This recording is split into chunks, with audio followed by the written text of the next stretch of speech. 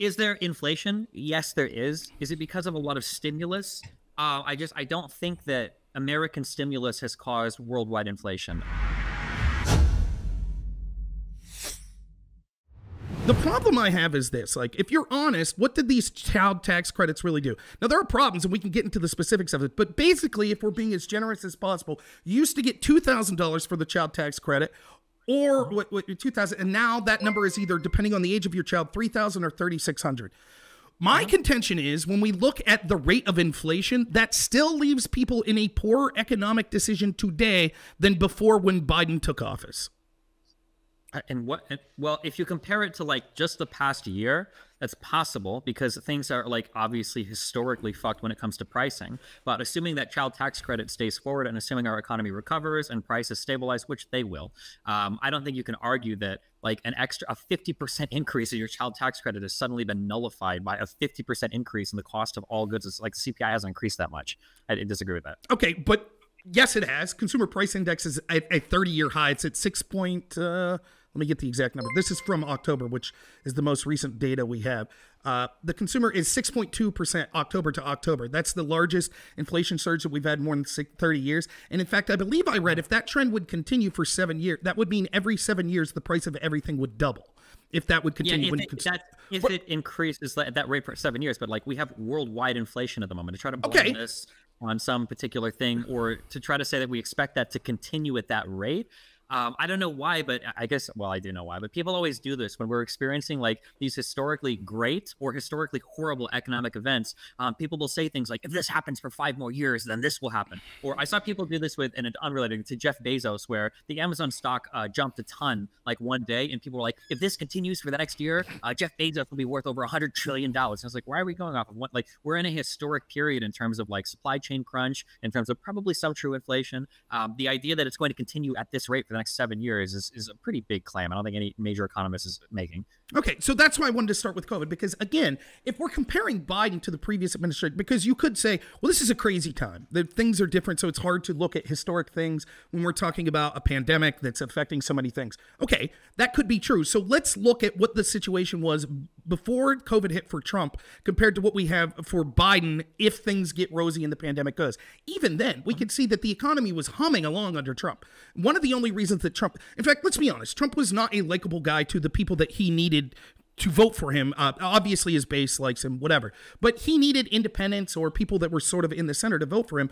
The only way he was going to get that, because of his foibles personality wise, was the economy. The economy was kicking ass, right? Then COVID comes, and yet this isn't the benefit of the doubt we give Trump. We don't say, well, a historic, pandemic, you can't really blame Trump for the economic fallout. We say, nope, the buck stops with him. So given that, you say, well, this is only inflation for a year. Yep, and that's how long Biden's been in office.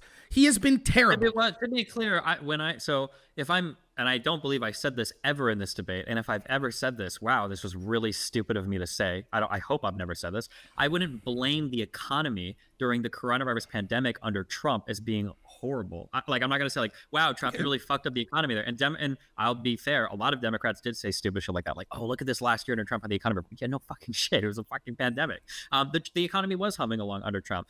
Like you said before, though, if we're going to say that like, well, all the shots are being delivered before Biden stepped into office, the economy was humming along before Trump stepped into office. But I mean, yeah, he relatively didn't fuck with things, and he seemed to just let shit go as it did, and the economy continued to move. The world economy continued to move, and for the most part, I think it did pretty well. Yeah, for sure, under Trump, for the most part, yeah.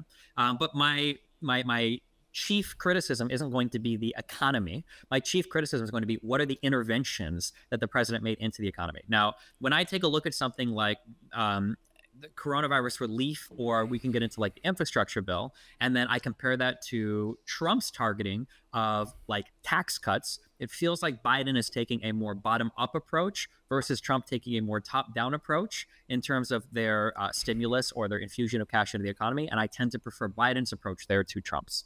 Okay, that could be in a hypothetical sense of, what your ideology says is how you want to approach the economy. But the reality is the decisions that Biden made certainly didn't stymie inflation. And all of the plans you're talking about, things like the child credit or the infrastructure bill and all of that, one of the big reasons we have inflation is the massive amount of spending. Now, not all, let me Steelman, not all of this spending was done under Biden. Some was under Trump, right? But with the lockdown / spending that we saw, it was one of the largest transfers of wealth that we've seen from poor and working class to the wealthy. Now, I blame Republicans, Trump, but certainly you blame Joe Biden for this as well. And Biden's going on an even more insane spending spree. And what's even crazier is when you're spending trillions of dollars to the tune that Biden is, you would expect that would stave off short-term economic problems, right? Like if you made me president. I wouldn't know, but go ahead. Well, if you were president and you were like, you know what, I'm just going to spend $30 trillion today, that would probably do a lot to buttress people's bank accounts if you divvied it out in a certain way. It would cover over. But it did. It did. Well, and it's still bad. It did, and it's still bad. That's the point I'm making. And one of the things that people what's bad when you say that? Can you just be a little bit more precise? Yeah. What's bad? Yeah, like people's like the cost of living for people. There are people that were paycheck to paycheck are worse off now. There are people that are having to sell their houses that wouldn't have otherwise. There's people that can't afford to pay rent. This is despite the fact that they're getting all of these extra monies that caused all of this inflation. So it didn't help out in the short term, and in the long term, now we're seeing inflation. So when you say, well, people have an extra $1,600 in their pocket if they have a child, well, there's problems with that. First, that extra $1,600 probably doesn't meet the cost of inflation that we've had year over year from last October to this October. So whatever you think about Biden's plans, if we say we give him credit for the child tax credit, why wouldn't we also give him credit for the inflation and the supply crunch and the energy crunch and all of those sorts of things? Is there inflation? Yes, there is. Is it because of a lot of stimulus? I don't think that American stimulus has caused worldwide inflation. I think that there are a lot of reasons, well, not a lot of reasons. I mean, primarily because of things stemming from the coronavirus, there are supply chain crunches that are driving up the cost of a lot of things in the United States and across the entire world right now. The idea that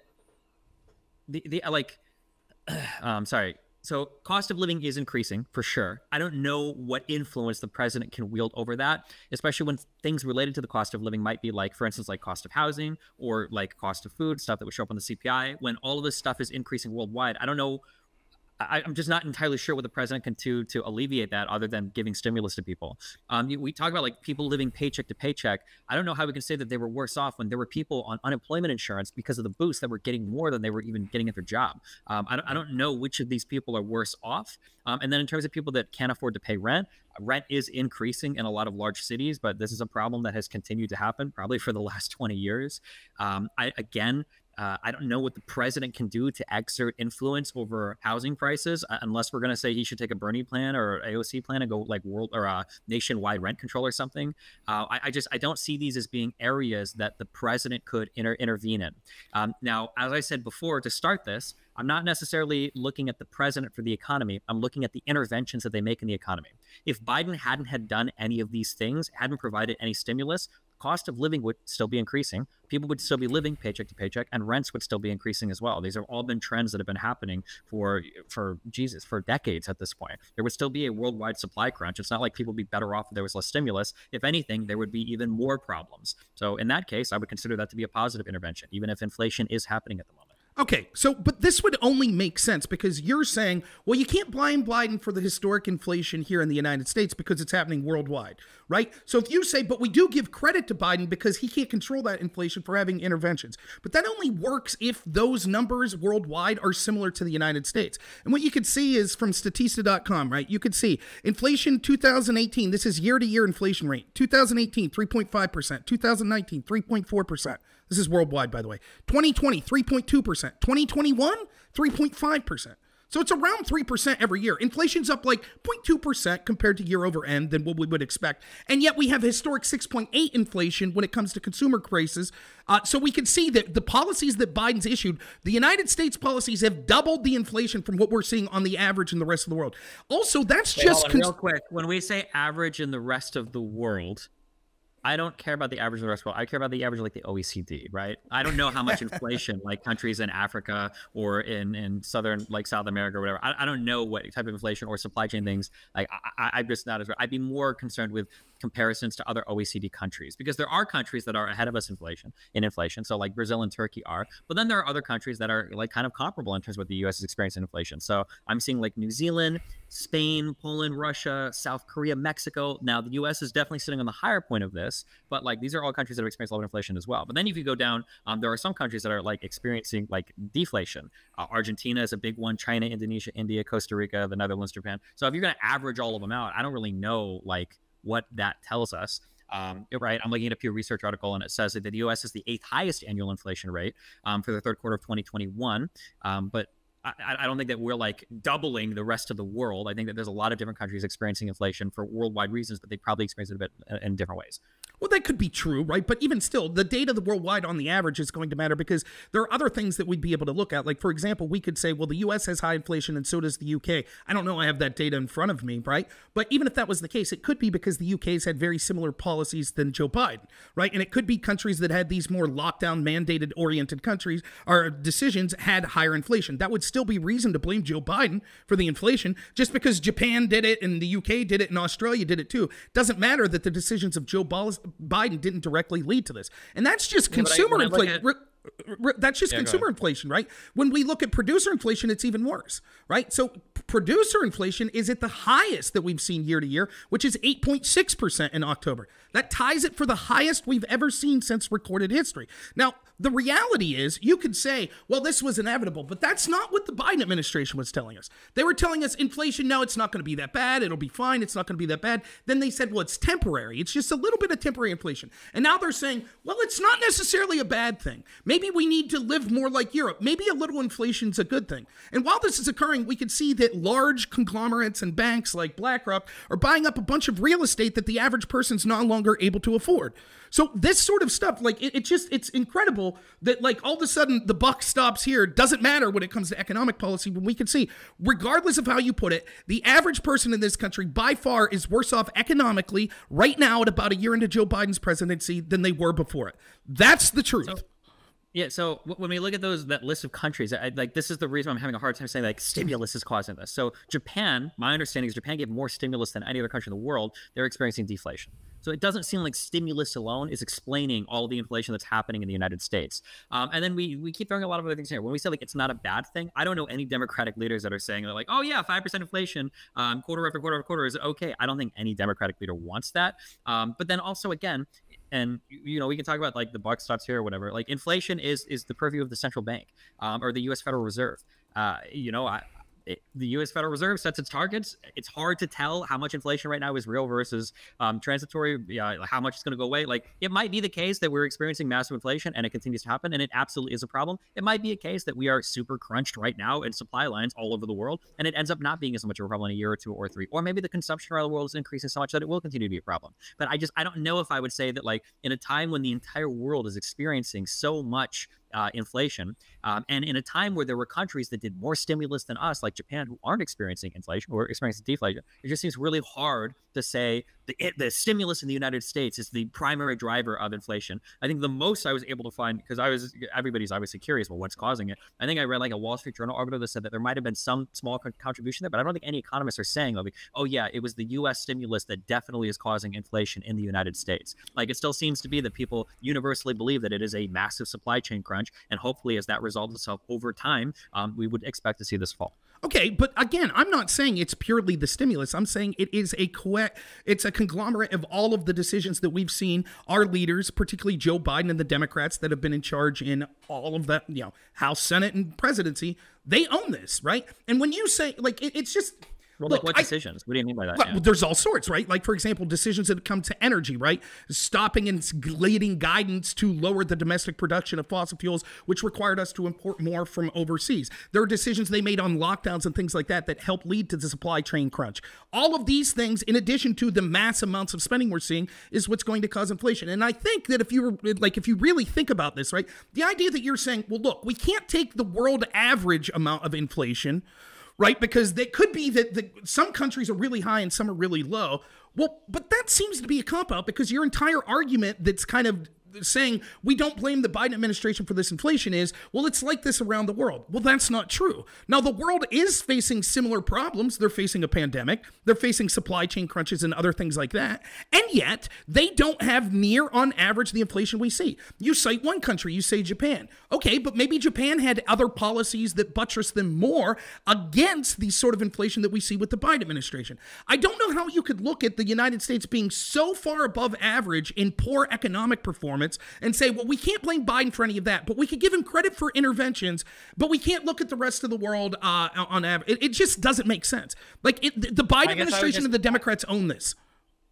I mean, we can say that, but I don't think anybody agrees with that. I just don't think that's true. If you look at all the countries and you look at how they've doled out stimulus, now, if you want to talk about other policies that could be used to buttress against this type of inflation, then yeah, we can talk about those potential other policies. But like when we look at the amount of stimulus given in different countries, so particularly there's a thread that I'm familiar with where people are talking about like the average budget deficit to look at deficit spending during these things, and then you try to draw like a line to see how many of these countries experienced inflation. There just doesn't seem to be a strong trend there. It seems to be other things that are unrelated to the amount of stimulus or spending that countries did. Now, if you want to talk about, again, and I'll say again, if you want to talk about like other policies, that's fine. You mentioned like stopping domestic production of fossil fuels. So my understanding is, I think that they said that we're not allowed to drill on like some federally owned lands, but I don't think the majority of our fracking or the majority of the refining or the oil production in the United States happens on those lands. I don't think that that was a huge like driver in I'm pretty sure we're still like the largest fossil fuel producer, I think, of the world at this point. I don't know if halting production on federal lands, if anything, if you wanted to argue, that seems like a virtue signal to me more than anything. Kind of like when you talk about doing things for federal prisons, and that's 10% of the prison population. I don't think it was a big deal. When you talk about how lockdowns are leading to local supply chain crunches, I don't know if the United States has locked down anything. People are still going to work. You know, people are masking up or getting vaccinated or whatever. But I don't know if the United States is like uniquely locked down when it comes to our supply chain stuff. It seems like other countries were way more insane about, like, I say insane, but were way more strict when it came to locking down their production related stuff. So then let's just say hypothetically, then why do you think the United States is doing so much worse than all of these other countries when it comes to our economic standing? Oh man, this gets really complicated because I think that the arguments between economists, and I'm not ready for this debate, the arguments between economists are, how do we measure inflation? And I'm sure if you've read about this, you've heard of this. Some people will fight over whether or not the CPI versus the PPP versus other types of measures or indexes are more appropriate when it comes to measuring inflation. I don't know if going by, because the CPI is generally what people cite, consumer price index, but other people will argue that like the types of goods that are included or aren't included aren't as relevant today when that index was created. So we shouldn't even be using this as an index for inflation. That's one potential. Maybe we don't index it correctly. Maybe there are better ways to do it. A second possible example is the idea that maybe in the United States, maybe shipping things from overseas is a unique problem that the US has that makes it harder for us to get goods. I don't know if shipping overseas is necessarily as big a deal for European countries as it is for the United States. If we're getting stuff from other countries, a lot of it has to be shipped. Obviously not NAFTA or whatever the new US Mexico-Canada agreement is called, USMCA. Obviously not from those two countries, but if we're shipping stuff from China, right? Supply line issues related to cost of fuel or like backups in harbors or stuff related to shipping things overseas is probably going to be way more relevant when it comes to backing up U.S. production than it would be for other countries that might be able to use other modes of transportation or get more of their supply, say, from the European market, which is the largest unified market of the world. Now, I don't know 100% if that is the case, but I mean, off the top of my head, I could think of some things that would probably be more relevant than U.S. stimulus spending, which Republicans infinitely say is a huge driver of inflation that never has been. If spending money, increasing the money supply at the rate that we've been doing this quickly is certainly going to predictably lead to inflation. Just one thing, we can move on to the next topic. One thing, like my final point in this, just something little that I wanted to correct.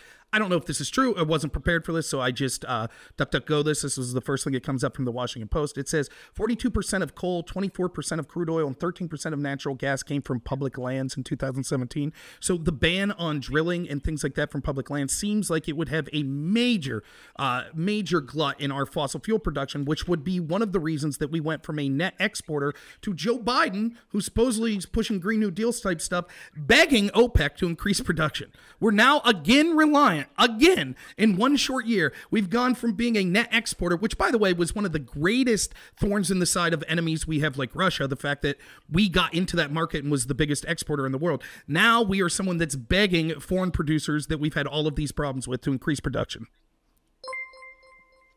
So firstly, the prohibition was on new drilling. So that doesn't stop our current extraction of oil from places in the United States. I don't know how many new drilling sites, I'll be honest, you said that you weren't prepared for this. I'm not necessarily either. I don't know how many new drilling sites were picked out that people really wanted to go into in the United States.